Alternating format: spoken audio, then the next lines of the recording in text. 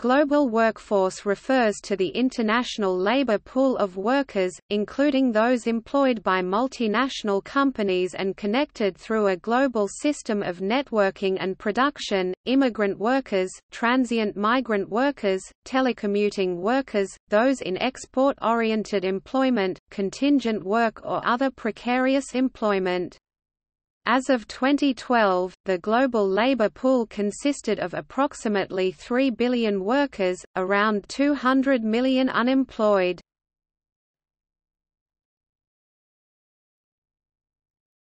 Topic: Structure of global labor.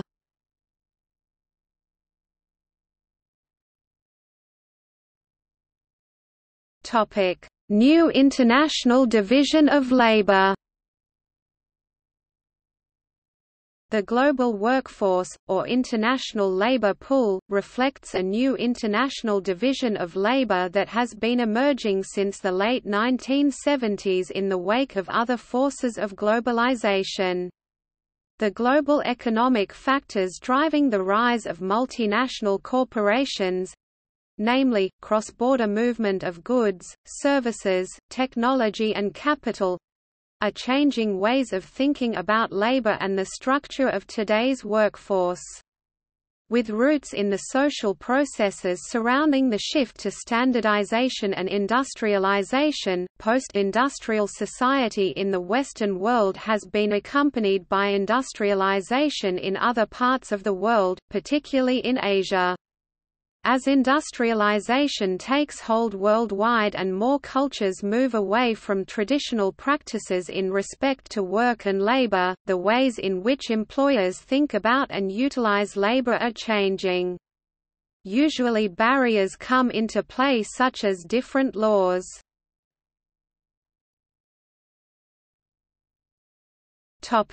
Labor supply. The global supply of labor almost doubled in absolute numbers between the 1980s and early 2000s, with half of that growth coming from Asia. At the same time, the rate at which new workers entered the workforce in the Western world began to decline. The growing pool of global labor is accessed by employers in more advanced economies through various methods, including imports of goods, offshoring of production, and immigration. Global labor arbitrage, the practice of accessing the lowest-cost workers from all parts of the world, is partly a result of this enormous growth in the workforce. While most of the absolute increase in this global labor supply consisted of less educated workers, those without higher education, the relative supply of workers with higher education increased by about 50% during the same period. From 1980 to 2010, the global workforce grew from 1.2 to 2.9 billion people. According to a 2012 report by the McKinsey Global Institute, this was caused mostly by developing nations, where there was a farm-to-factory transition. Non-farming jobs grew from 54% in 1980 to almost 73% in 2010. This industrialization took an estimated 620 million people out of poverty and contributed to the economic development of China, India and others. The institute estimates that increased exports in developing countries contribute to 1/5 of non-farm jobs in those nations and that immigrants from developing countries contributed to 40% of the workforce in advanced ones. By 2008, foreign-born workers accounted for 17% of all STEM science, technology, engineering and math positions in the United States.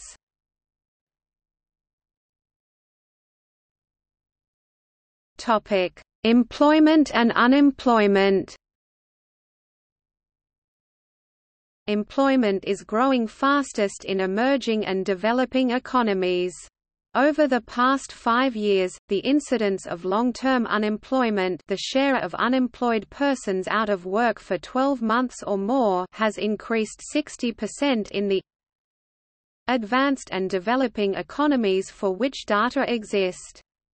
Global unemployment is expected to approach 208 million in 2015, compared with slightly over 200 million in 2012. From January 2012 to January 2013, Italy experienced the largest increase in its unemployment rate, plus 2.1 percentage points, followed by the Netherlands, plus 1.0 percentage point, and France, plus 0.6 percentage point.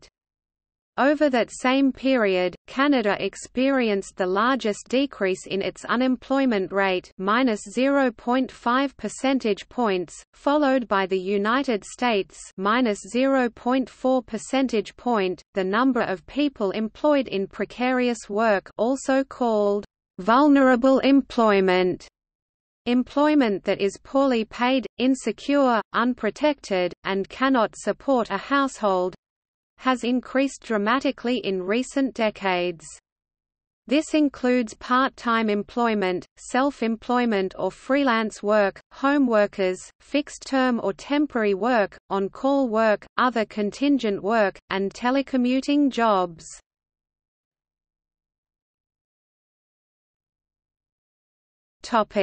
Demographic trends. These numbers show that, globally, the structure of the workforce has been changing. In addition to the economic and social factors described above, a large part of this restructuring is also due to demographic factors, changes in the structure of the world's population. In wealthier countries with more advanced economies, fewer people die from communicable diseases and, overall, life expectancies are much longer while birth rates are lower. In these areas, the overall median age is rising. See List of countries by median age. The youngest populations, primarily those in Southeast Asia and Africa, are those in which overall life expectancies are lower. Many children and some adults still die from communicable diseases, but the birth rate is also high.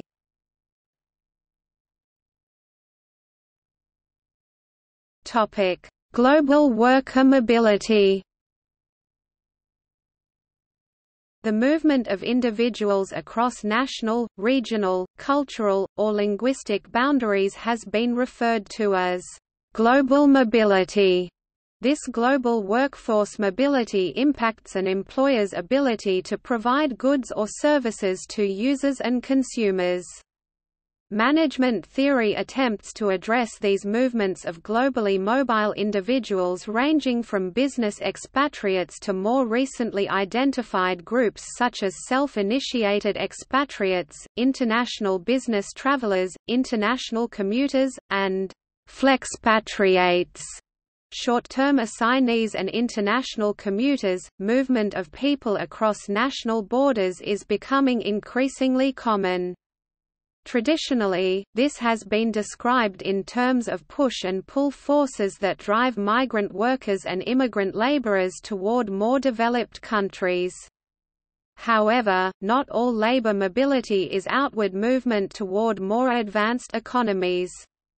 An increasing number of individuals move to less developed countries to provide new expertise or return their expertise to their country of origin.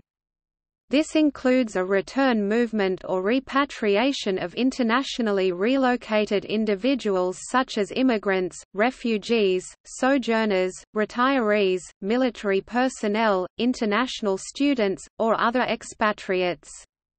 Such movements of people may influence interstate relationships concerning politics, economics and culture. Thus, global workforce mobility research is relevant to both host and home country policies. From a focus on longer-term and assigned expatriation, current research is focusing on the drivers and dynamics of a range of new alternative forms of global mobility in the workforce.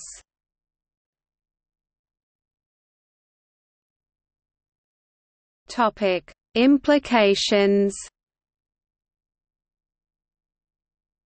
Social vulnerability. One issue related to the shift of employment to countries with an overall younger population has to do with the dependency ratio in differing countries. The dependency ratio is an age-population ratio of those typically not in the labor force, the dependent part, and those typically in the labor force, the productive part. A high dependency ratio can cause serious problems for a country if a large proportion of a government's expenditure is on health, social security and education, which are most used by the youngest and the oldest in a population. The fewer people of working age, the fewer the people who can support schools, retirement pensions, disability pensions and other assistances to the youngest and oldest members of a population, often considered the most vulnerable members of society.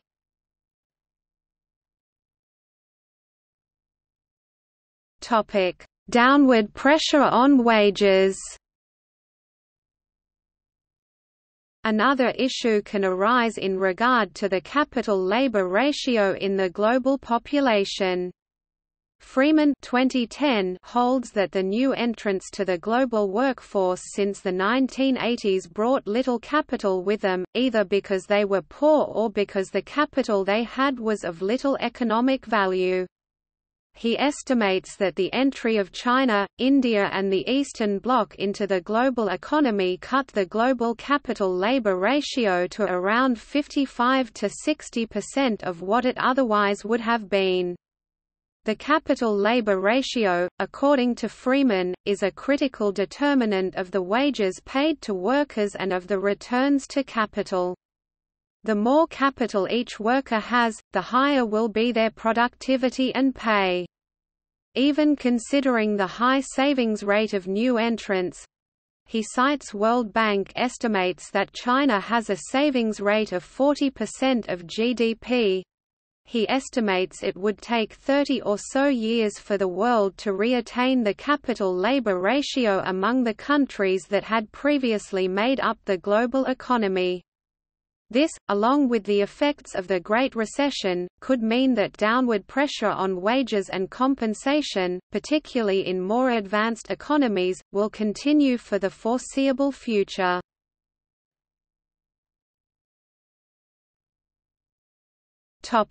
Race to the bottom.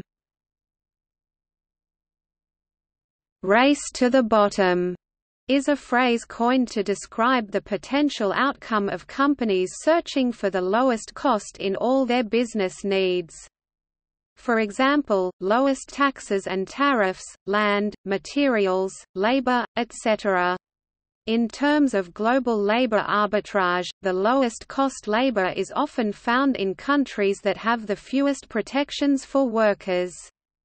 Such protections, collectively known as labor rights, include regulation of child labor, workplace safety, work hours, minimum wages, and the availability of collective bargaining. One potential outcome of widespread global labor arbitrage, then, is exploitation and even death of workers in countries that have the fewest protections. Another potential outcome is an undermining of the protections that are already in place in some countries, that is, a pressure to lower domestic and, ultimately, international labor standards. One example of this is employer abuse of guest worker programs wherein employers act to sponsor guest workers at lower wages in order to decrease the overall domestic standard wage for workers in a given occupation, such as with information technology workers in the United States.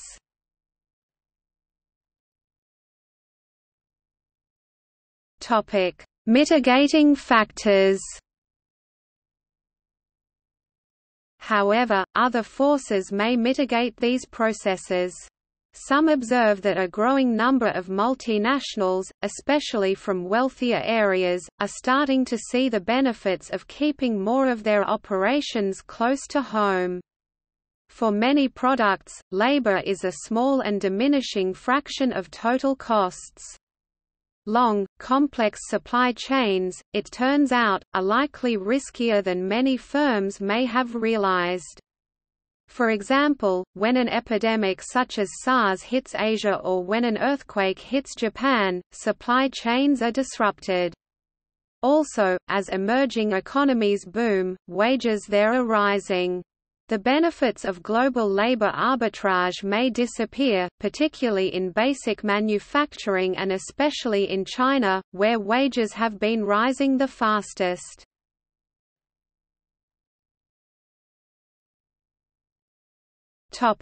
See also: contingent workforce, globalization, labor mobility, labor rights, list of countries by labor force, multinational corporation, workforce, world economy.